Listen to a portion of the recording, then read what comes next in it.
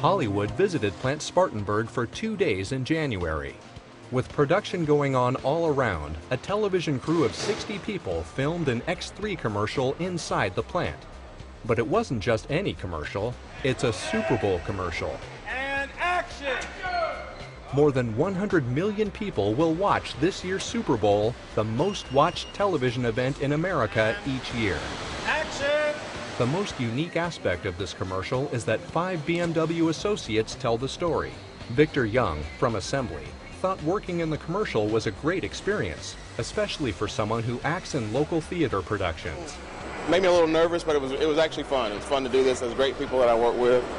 Had a good time today. It was kind of stepping outside the box. It's nothing like being on stage in a theater. This is totally different. So it was a good time.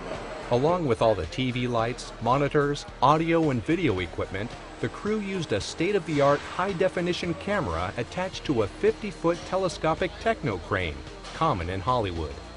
Herman Adams worked with the crew in the body shop and said it was challenging to have all the people and equipment around the robots. Well, in the beginning it was like herding cats, but you know, once you kind of got them to understand what the dangers were and where they could, that was the biggest thing, them not understanding where they could be and where they couldn't be. Once they kind of understood, okay, as long as I'm here, I'm okay, then they would go to those places, do what they need to do, and then go back to those places. So it was really good. They did take direction very well. Herman also appeared on camera and says,